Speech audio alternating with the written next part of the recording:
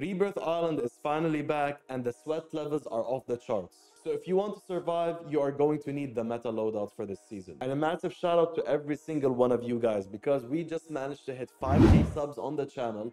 We got partnered on YouTube, and the last movement guide had insane amounts of love coming at it from you guys.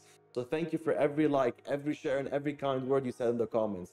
And if you haven't seen that video yet, I promise you, you're missing out, because without any jokes, without over exaggerating, this is the best movement guide in Warzone history. And with the sweat levels on Rebirth, you are going to need it, not just the meta. For the mid and long range meta, we got 3 weapons, starting off with the Lachman 556 from Modern Warfare 2. It already had a great rate of fire, and now its damage got buffed. And by adding Modern Warfare 3 attachments, this weapon becomes a laser beam at mid-range, making it one of the perfect options for Rebirth Island. In second place, we got the SVA 545, and the only reason I'm including this weapon is because if you burst it while it's still on full auto, no sniper will stand a chance and you will kill them every single time.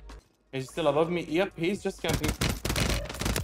Oh my, this is where this weapon is good. He will flinch hard. And in first place, we got the battle rifle, the SOA. It's been the meta since last season, and now it's here to stay. I like to use it with a Jack glasses optic, but sometimes I switch it up and remove the optic and put a stock instead.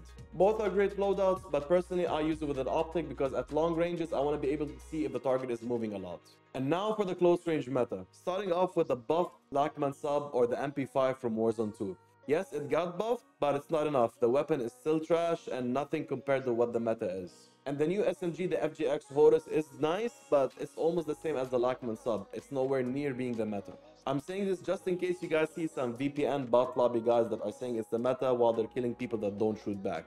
Because this happens every single season. Every weapon that's buffed is the meta for some reason. Now for what the meta is the Renetti pistol with the conversion kit. The time to kill is not only better than all the SMGs, but it's also better than some ARs at 20 meters. But I think that it will be nerfed really soon, and when that happens, there's gonna be other SMGs taking its spot. So in second place for the close range meta, we got the HRM9, followed by the Striker 9, and then the WSP9. To become one of the best players in the world, you're going to need 4 things. Number 1 is to have a great loadout, which we just covered for this season. Number 2 and 3 is to have great aim and movement.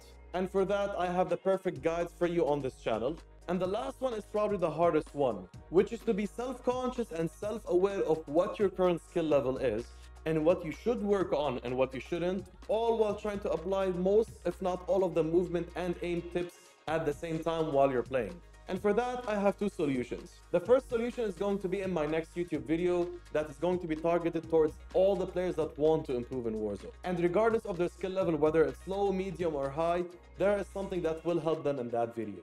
The second solution is a personalized one just for you. Sometimes it's going to be hard for you to see your own mistakes, and if you do, it's even harder to know where to start or how to start improving in this game. And this is where I can help you with my personalized one-on-one coaching that will give you your own personalized and tailored coaching program that works with where you currently are and works towards where you want to be. And I can guarantee you that it will blow your mind. So if you want to have a quick chat and learn more about the personalized coaching that I offer, click on the link in the description below and book your consultation call for free.